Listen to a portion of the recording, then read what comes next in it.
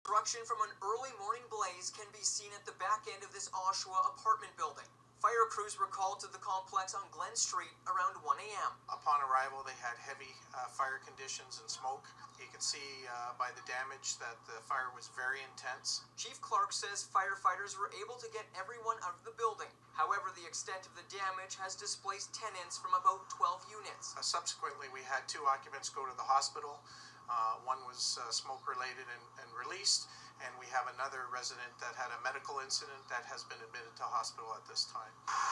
Those displaced were provided temporary shelter at the South Oshawa Community Centre before being transported to a hotel. When I opened my door, I couldn't even see my hand or my face. That's how bad the smoke was. Paul Swain has lived in the building for over 4 years. He lives on the second floor where damage was the most severe. Officials believe the fire started there. But Swain says he should be able to return to his unit on the opposite end of the building soon. I had my house coat at the foot of the door so no smoke got in, so I was lucky that way.